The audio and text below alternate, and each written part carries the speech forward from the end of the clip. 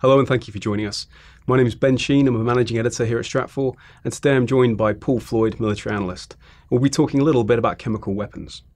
The reason this topic is coming up today specifically is on the 22nd of April 1915 we saw the first use of chemical weapons offensively by the Germans, and it was the first occasion that chlorine gas was actually used against French, Algerian, and Moroccan troops in the Second Battle of Ypres. So Paul, the attack carried out by the Germans literally 100 years ago today was very effective for the first use of actually lethal gas. But that was really the only time throughout the war that we saw that level of success in terms of actually achieving what the Germans wanted it to do. And they were unprepared for how effective it was. Why did we see a general diminishing of the effectiveness of chemical weapons throughout the course of the war, even though more were actually used?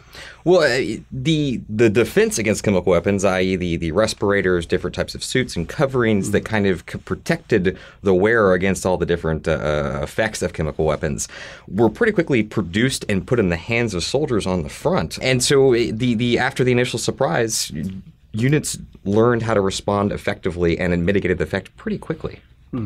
And again, that's reflected in the casualty statistics. Of the approximately 16 million deaths from the war, it was only a small number, less than 100,000, who actually succumbed to chemical weapons as fatalities. But again, there are issues as well with the delivery system, and certainly some of the problems that have always been inherent with chemical weapons, such as the indiscriminate nature of them, the susceptibility to environmental factors like wind. That really diminished their effectiveness on the battlefield, didn't it? Yeah, I think it's probably the biggest fallacy of chemical weapons is the idea that there's some kind of super weapon. In actuality, they're very, very hard to get in the done and delivered in the right way that actually has the effects on the enemy that you want.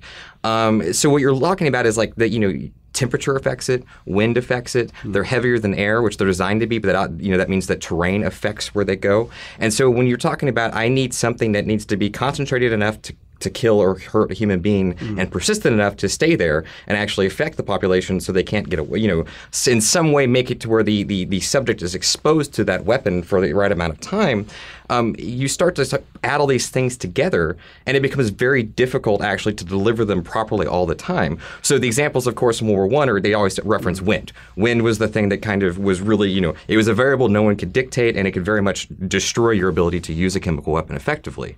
But another great example is in the Iran-Iraq War. The Iraqis were using chemical weapons on an elevated Iranian position, and the actual gas, there was mustard gas they were using, came rolling back on friendly troops. The use of chemical weapons can be very difficult to implement sometimes.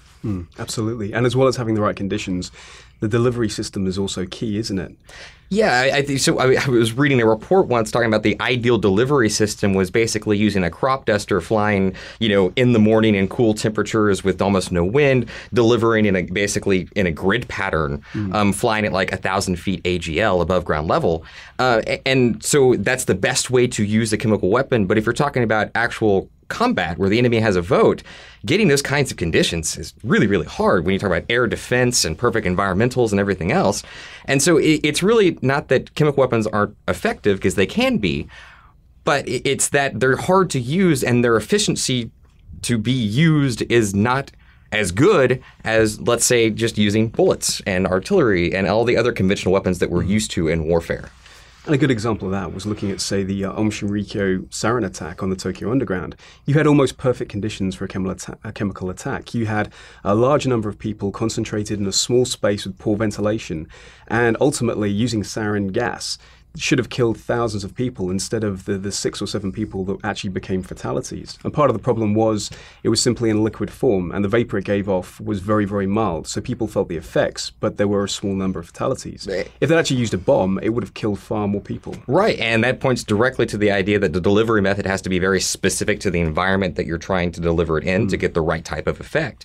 And even bombs have issues in the sense that if you use an explosive device to disperse a chemical weapon, so I reference my time in Iraq when they tried to use chlorine weapons against us by taking basically industrial chlorine containers and blowing them up. The explosion itself, while dispersing the agent, also sometimes can over-disperse it and consumes a lot of the material in the explosion itself.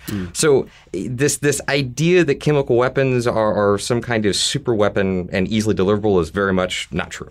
But you raise a good point, which is almost beyond the effectiveness of chemical weapons themselves. There is a very powerful psychological factor that really affects, even the mention of chemical weapons is shocking. Right, and this sounds, it's a kind of morbid way to look at it, but why is a chemical weapon and that way of dying more horrific necessarily than, being shot or burned in war? I mean, warfare is horrific in general, and the ways you die in warfare are fairly horrible.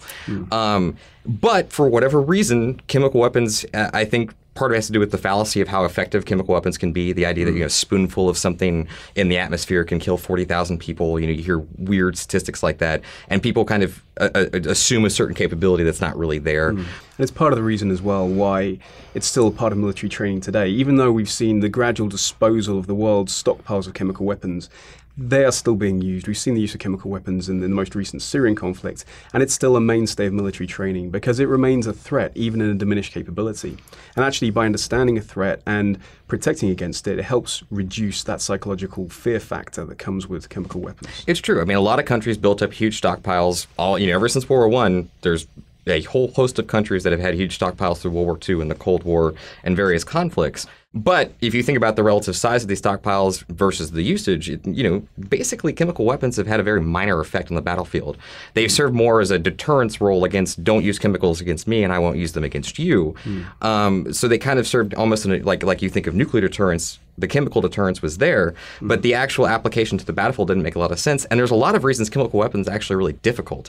Again, the idea of these substances are very corrosive, they're hard to handle, they're very dangerous to handle naturally. So the storage of them is really expensive. And then as we're finding out, the disposal of them is very expensive. So if I start building up a chemical weapons stockpile, I know I will pay to keep it, maintain it, and have the delivery systems that effectively can get it out there. And also I'll know at some point I'll have to pay to get rid of it safely in a manner that makes sense. Paul, thank you so much for taking the time to explain this today. To read our 100-year anniversary on the use of chemical weapons in World War I, please read Stratfor.com.